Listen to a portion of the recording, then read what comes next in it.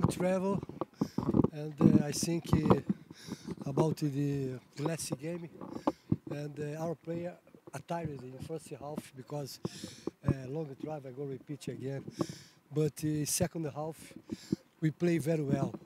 When we change and Boko in attack, I put another attackant, another strike for playing offensive field. We play well, and we lose 2 or 3 opportunities inside the box. I think it's normal in second half, Simba winner. But it's football, you know. The most important is the positive performance after changing in second half. And now we have time for prepare well our team. And I lose the last game, Saido, one key players for me, for the clubs, because he's top scorer, he's a smart player, and I think good opportunity for Saturday, and our team give our maximum inside the pitch for winning because it's our objective.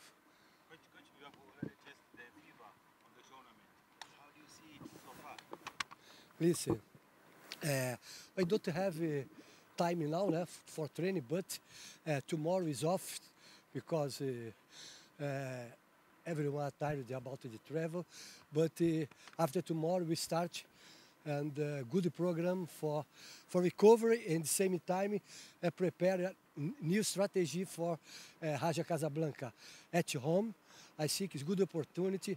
I call for every fans of Simba coming for support our team, because our player the coach to play with emotion, with the fans.